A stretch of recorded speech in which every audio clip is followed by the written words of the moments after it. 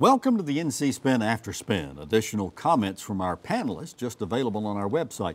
Patrick Sebastian, what do you wish you had said on last week's show, but you didn't? Well, speaking of the early voting, I thought maybe talk a little bit more about the 3 congressional races that are competitive in North Carolina and how you've had some polls with Harris, for instance, in Charlotte down by 9 points. Now you have them up by 5 points. You had they're just all over everywhere. They're all over everywhere, and I think this year will be another example. Well, should we trust polling? Because in 2016, in a lot of states, it did not work out too well for the pollsters. And in this year, you have such a diverse state that we have as far as population.